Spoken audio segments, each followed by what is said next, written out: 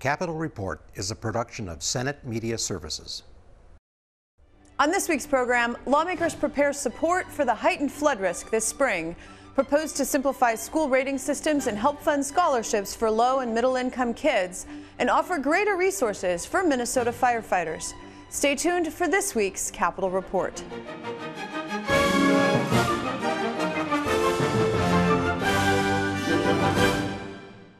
Welcome to this week's program. I'm Shannon Loehrke. As winter turns into spring, the risk of flooding due to the massive snowpack is concerning. At a recent press conference, House members joined Senator Mark Johnson in urging immediate action to refill the empty coffers in the Disaster Assistance Contingency account. Last year, in a year that did not see record snowfall, with just 2 floods in Brainerd and Duluth, $11 million was allocated, draining the account that sits nearly empty today. We get a little bit of flooding every year, but what we've had in snowfall this year, the projections are scary, quite frankly, for the amount of water that's coming our way. It's interesting to note that the weather conditions for this year are really quite aligned well with 1965. And that's a year that featured a lot of record-setting flooding up and down the Minnesota River Valley. We had a lot of moisture in the fall, so the soil is saturated. We had a good solid freeze because we didn't have a lot of snow, so the frost went very deep. Now we have a very moisture-laden, heavy snowpack. This account does not pay for a disaster. This account sets up a series of protocols for payments so we can get direct aid to people and then launch 13 state agencies, all the local units of government, and everybody can get aid to these people or these units of government as quickly as possible. So I applaud your efforts because last Wednesday, we went through the same thing in the Greater Minnesota Committee. And I would hope, because this fund was underfunded the last 4 years, and I'm not going to say who was in charge, but we're hoping this year that we will put in place a fund that will avoid special sessions, and we can get aid to these people as quickly as possible. It's a great point because we can't control what's going to happen in June, July, or August, whether there's straight line winds, tornadoes, or floods, or any other disaster. So we need to make sure that this is properly funded now. Senator Johnson now joins me to talk more about it. Thanks for being here. Well, thank you for having me. This is really an honor to be here. Thanks. Thank you. Last weekend, rivers were overflowing their banks to the south in Iowa and Nebraska. We've had record snowfall totals around the state this winter. Your district endured the destructive 1997 Red River flood. The National Weather Service has forecast a 90% chance of river flooding in many areas of the state. There's a growing concern. Yeah, there sure is. I remember back in '97, I was just in middle school, high school at the time, and we went over, well, my community was just about 45 minutes an hour to the east of East Grand Forks, and we went over 2 or 3 times to go help sandbag. And I was there the night that the dikes broke loose in East Grand Forks. We were told, get on the bus, get on the bus. And as we were driving out of town, I remember watching the water go up on those steps as we were driving out. And by the time we got to Crookston, all the dikes had broken and levees were let loose and flooded. But so I remember that what was going on, just that disaster that was happening around you. And so now when you see the snowfall this year, everybody that's been through that process feels that anxiousness of what's going to happen. How are we going to get through this year? Now, we've spent a lot of money both on the federal side and the state side on preparing these communities for possibility of high waters. But what do we do for, there's all sorts of county infrastructure, of roads and bridges, of ditches, systems that will get washed away in this. So how do we prepare the state if something like that happens again? And I think, the bill that we've got up to replenish the disaster account would be one of those ways of getting the state prepared for, something like that to happen again. The disaster fund was created in 2014 so that relief can be more immediately offered following a natural disaster. Currently, the account sits empty. So what happened to the money that had been there? Sure. And we saw this in the last couple of years where because this account was set up so that when we're not in session, we're able to react quickly as a state and fund those projects instead of getting back together and finding that money.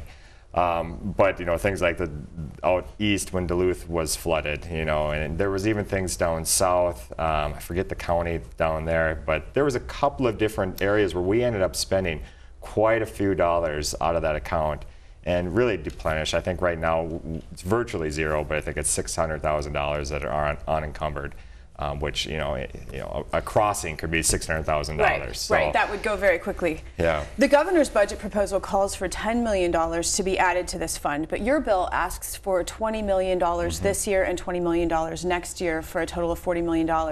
Yep. Why are you asking for more than the governor? I think it's prudent for us to have a fund big enough to handle any of these weather events that happen, whether it's flooding from a river or washouts. We can have a big event that would easily take up, most of that money out of the account. And for us to have that sitting aside, ready for any community asking for it, I think it's just prudent and the right thing to do. $10 million, we've seen that go in one weather event, when things happened out in Duluth. That took up almost the entire fund. So let's make sure we have enough in there so that we can go and help our communities that need it. According to the Pioneer Press, DFL Representative Gene Pulowski, who is credited with creating this fund, said that funding at least right now is not urgent because, and you sort of referenced this already, the legislature is in session. So right. Until, if any flooding that would occur between now and May 20th, both bodies could get together and say, let's put some money. So talk a little bit about the urgency factor. Well, so there's a couple of things going on here. First of all, we've got a depleted fund. So we've got to make sure that we can put some money into that. And this is being proactive, trying to get that money into that fund. But then it's also just the long term, let's make sure that money is in there. Whether we're in session or we're not in session, that fund is going to be used. So let's make sure it has the adequate cushion on it. Instead of all of a sudden there gets to be an event and we get emotional and we have these reactions, let's have the money in there so we're not just reacting to different things that are going on throughout the state. Now this, to me, it just makes sense. We keep depleting this fund. Why not have that available so that we can use that when it's needed? So with that in mind, considering the frequency of these weather-related destructive disasters of recent years, is it time for just a regular line item in the budget to just, every 2 years, a specific amount of money gets put here just for this circumstance? And I like that idea. I think, it's one of the core services that government, whether it's local government or state government, that we need to make sure that our citizens are safe and that the infrastructure that we have around them is protected. Now, I think it's a good idea to have some consistent funding in that because we're going to be using it, maybe not this year, maybe not next year, but eventually we're going to be using this money out of there. And it's probably a good idea to have that constant stream in there to replenish funds as they, like we see right now, we're down to nearly zero in the account. I think a good idea would be not to put this into a political fight, but to keep this an ongoing spending item. I think that's a good idea. One more thing. Last week, the Senate approved a bill that would expand the disaster recovery loan program, which is offered through the Rural Finance Authority, to help farmers recover from their losses from this heavy snowpack, barns collapsing, and farmers having to completely sell off their herds even. Does it make sense for the state to have multiple means of financing recovery efforts based on the type of event that occurs? Right. I think it does. I think it really does. If you've got a farming operation and a barn goes down or you lose some herd in there, you'd want people that have some expertise, have some experience with that, administering those funds and checking up on that. Now, I don't think it would be a good idea to have the disaster account that's more geared towards counties and townships be administering funds that are going to farms. I think we need some expertise in that, the ability to come along these organizations and government entities, being able to help them through that process. Now, I think that's good to have that expertise. So, yeah, there gets to be, these silos, but at the same time, that comes with some benefit, and I don't see a problem personally with having it split up to be able to help those that really need it. Senator Johnson, always a pleasure. Thank you. Thank you so much. I really do enjoy this.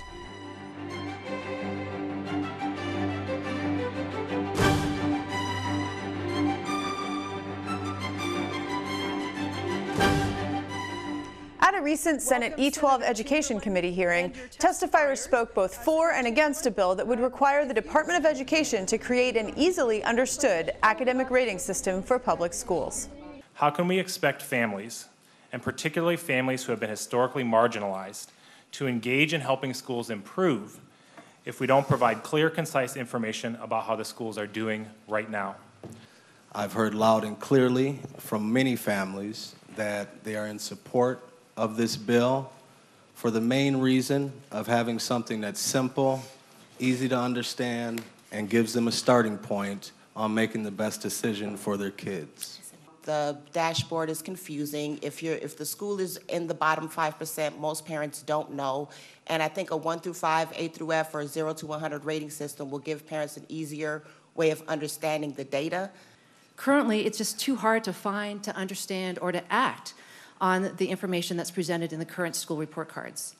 The summative rating, which is proposed in this bill, will make it easier for people to understand how well a school is serving all children and their own children. Broadly, stakeholders did not express an interest in a star rating system, or any summative rating system for that matter. Most stakeholders reported they felt that that was a punitive system and shaming in nature. A single indicator, such as test scores, viewed out of context can be misleading as a measure of performance. I'm concerned that the academic achievement rating system proposed in Senate File 299 does not align with the priorities shared with me by my school community. What I hear is that parents want to know that their children's education is comprehensive, that it is safe, and that it's engaging for their students. A rating system based largely on grades 3 through 8 MCA test scores for proficiency and achievement gaps provides a smaller slice of student experiences, and it is a slice on which the regional centers often perform worse than their neighbors. There's already an open enrollment outflow of students from regional center schools to their neighbors, and it's well documented by the Center for Rural Policy and Development. I fear that a single point rating system based on elementary test scores will accelerate this already troubling trend. Senator Roger Chamberlain now joins me to talk about bills to create a simpler school rating system and to establish tax credits for donations to K-12 scholarship programs. Thanks for being here. Good afternoon. Let's begin with the creation of what's referred to as a summative school rating system, like 5 stars or A through F, that would be applied to schools. Why is this necessary? Simplicity and transparency. A lot of parents out, if you go to the MDE website or a school website, and I have, they are almost impossible to understand or read. Most college graduates can't understand this. It takes too long to get the information and get it into a form usable and comparable. So this is a simple way to allow parents access to clear, transparent information to the performance of the schools, and then allow them to compare it to others. So a quick snapshot. This isn't the first rodeo for this bill. I remember it came up last session, and you've made some changes since then. What have you changed and why? The bill last year was very prescriptive. It was a bit longer, very prescriptive, how the school should do it. This year, they stripped all of that out and just said, basically, they turned over the responsibility of creating a rating system to the Department of Education. They can bring in people and consult, but the responsibility would be turned over to them to create the system. And they can be very flexible. It's based on state law, world's best workforce, and rankings of ESSA at the federal level. They can use a combination of those. They're already available. They collect the data. So all they got to do is put it in a usable format for parents to understand. And parents want it. So you mentioned ratings, and I'm just wondering, is the idea then similar to U.S. News and World Report has their best high school rankings? Is it something like that, but then for all schools, so just you can quickly compare and contrast different schools? Yes, absolutely. The schools should have nothing to hide. And our job is to make sure that the parents have understandable information. They should have nothing to hide. And if they do, then they should improve it. The parents should have the opportunity to look at these schools and then compare them. And there is nothing in there that they couldn't adjust and tweak and account for, whether it's English as a second language students or anything else. So it's all about transparency, and the parents want it. The surveys, the data shows that they want it, they'd use it, it'd be good for them. Is this just for public schools, or does it also apply to private schools and charter schools? Well, we only have jurisdiction over the public schools, so public schools would include the charter schools as well. Okay. If the bill passes and as a result a family learns that their children are attending a school with a poor score, what can or should they do with this information? Well, I don't know. We haven't thought about that, but certainly it's information a parent can use. The schools aren't going to be happy if there are 3 stars or 4 stars, but it's not an easy job for MDE to do, but we were going to do it from last year. They decided they didn't like that, so we'll come at it from a different approach. But we don't know. I'm sure the parents will look at it and, you know, consumers hold us accountable for everything, right? Whether you're buying shoes or a jacket or a car, consumers hold the vendors accountable, and that's how this should be. We serve the citizens, and some of the testimony is just unbelievable how they want to fight back and push back against the desire and the will and the wishes of the citizens. It's unbelievable. Rating systems do exist in other states, yes, and critics across the nation have pointed out that this single letter grade or a single, a number of stars or whatever is an incomplete picture of the school, and that it's just too simple of a measure. So how do you respond to that? I say, then you start with that the rating system is not the end game. They can put anything else up there on the dashboard they want. But here's the rating system, and here's the 5 bullet points, and here's something else you should see, something else you should know. Here's what we have for school, for music, etc. Those are important things, and parents are going to take those into consideration. You have to trust the parents. A lot of these people just don't trust parents. They got to trust parents. They're the customers, and they ought to trust them. They know better. Let's turn now to tax credits. You've proposed the Equity and Opportunity Scholarship Act, yes, which would provide tax credits to individuals or corporations for scholarships directed to low and middle income kids. What is the objective of this? Opportunity for kids. We have some, to sum it up, new solutions, new opportunities, new hope for kids to solve some old, stubborn K-12 problems. Anybody you talk to, it's talked about every day in these buildings about the problems and the challenges with K-12.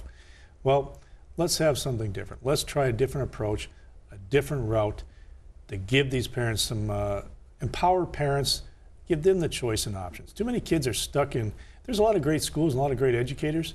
There's a lot of bad schools and a lot of bad educators.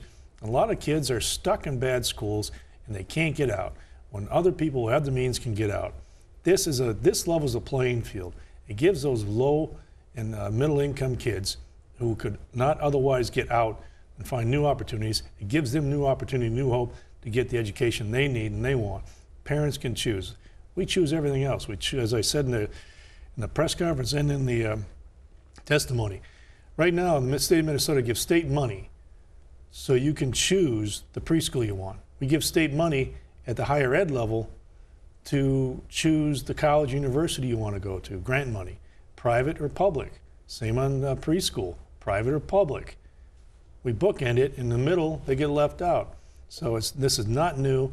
This is just empowers parents and puts the power of choice in their hands and not in my hands or bureaucrats' hands. So people, corporations, donate money to a 501c3, and then this entity then provides scholarship money. So these kids then can go to any school that they choose. Yes, exactly, including public schools. We have three things you can do. It can be two foundations, a regular qualified foundation and a qualified public school foundation. So anyone can create a 501c3 that would be a qualified foundation or qualified public school foundation, and they can contribute to it, and they can give money to public schools or private schools. Well, you don't give it to them directly, you create the foundation, and it funnels through different ways, through the kids. So the public schools are not left out. As I said, and has been said before, this is liberating not only to kids and parents, families, but also educators, and this will improve outcomes. It will improve outcomes. We have to do something different. The web of bureaucracy and the gauntlets you got to run to change the simplest thing isn't working for these kids. They need the same opportunities, deserve the same opportunities that other kids have in this state. They deserve those opportunities. We even have a transportation process there too, where You can take money from the qualified foundation and give it to a kid so they can be transported across district lines to go to another public school. So the public schools are not left out of this. They're part of the equation, they're part of the whole system, and we need them, and we need strong public education and public schools. But we have to change how we do it. Senator Chamberlain, thank you so much. Thank you very much. Good to see you again.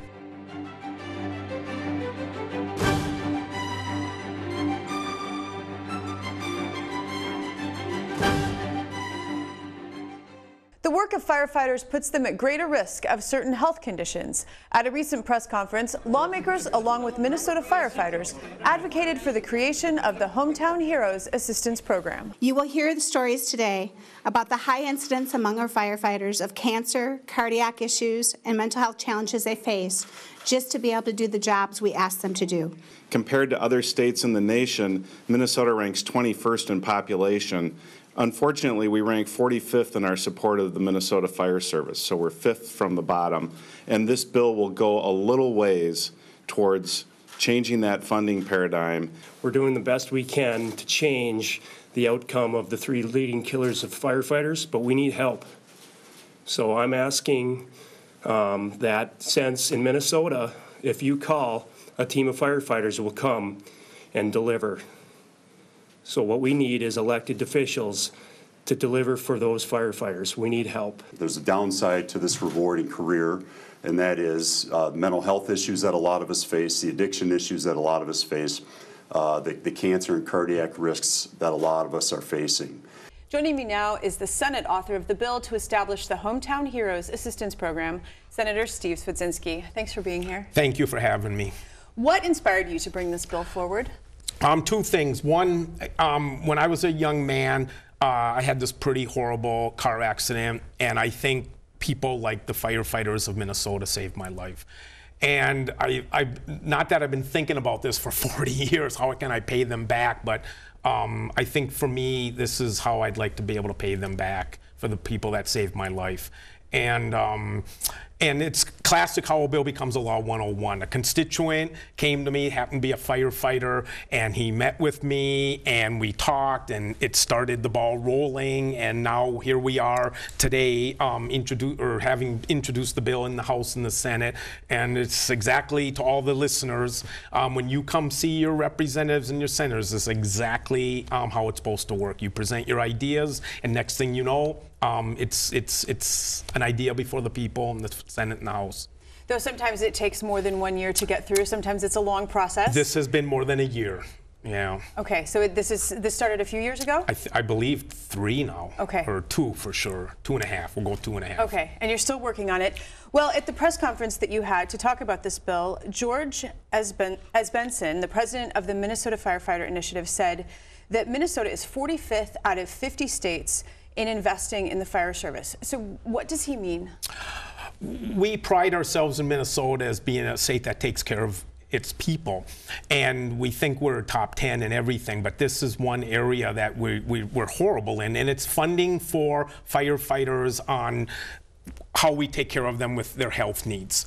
And firefighters have higher than, and I think we're going to talk about this, but their incident of cardiac arrest and trauma, PTSD, and cancer is horrible. And if we allot for the $7.2 million, as George pointed out at the press conference, we will go from 45th to 44th in the nation. And so even though it sounds like a lot of money, we're only moving this much. And how much money overall is the bill asking for? $7.2 million in the biennium. Okay. You mentioned it. The 3 leading killers of firefighters are cardiac conditions, cancer, and emotional mental trauma. Let's start with cancer and heart disease. What would this bill for an individual who gets one of those diagnoses?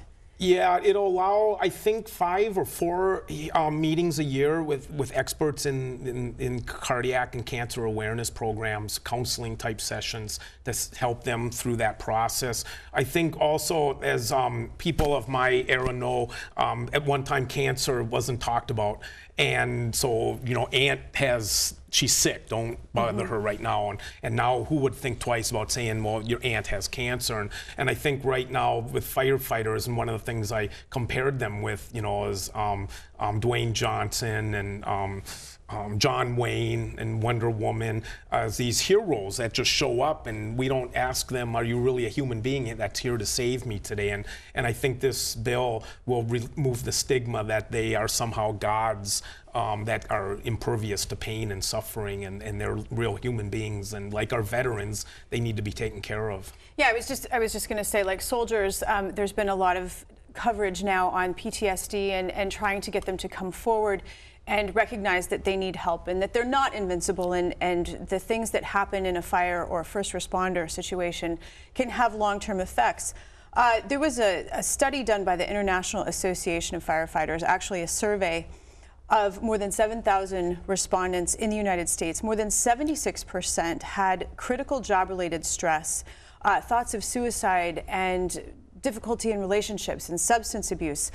How would this bill help those types of mental traumas that are specific to firefighters and first responders? Well, I think these men and women that feel like they can't go see a counselor because of their heroic status, the stigma, or not the stigma, but how they feel, I think it'll make them more comfortable because the funding will allow for them, like I said, the 4 visits a year to see a counselor. And I think that would be a good thing. I think serving on the Vets Committee, we do so many wonderful things for the veterans, as we should. And I think firefighters and first responders and police officers are the next group we need to be looking at, because they're suffering from things that we just can never relate with, the things they see and have to deal with.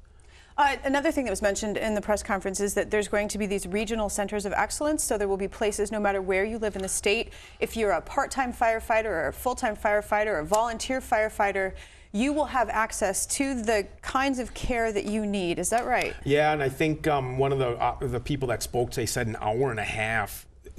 That's as far as they should have to drive, and I'm kind of like, that seemed pretty far that you would still have to drive an hour and a half. But yeah, there must be firefighters that have to drive 3 and 4 hours to seek the special help they might need, and that's ridiculous. One more thing, the bill has bipartisan support. Yes. Senator Jim Abler and Paul Anderson have signed on as Republicans, and Nick Frentz and Matt Little are DFL co-sponsors. What do you think the future of the bill is? You said it's already been 2.5 years now. Is this the year, or is it just more work? Keep chugging along. I'm positive this year. I know that the Senate chair is not overwhelmed, but is very, very busy with a lot of issues and a lot of bills on his desk. But maybe this one, because it's bipartisan, I think it can rise to the top. And our firefighters are suffering, and they need our support. And when we rang for them, they showed up, and now they're ringing for us, and I'd like to show up for them. Senator Swedzinski, thank you so much. Thank you, Shannon, for having me.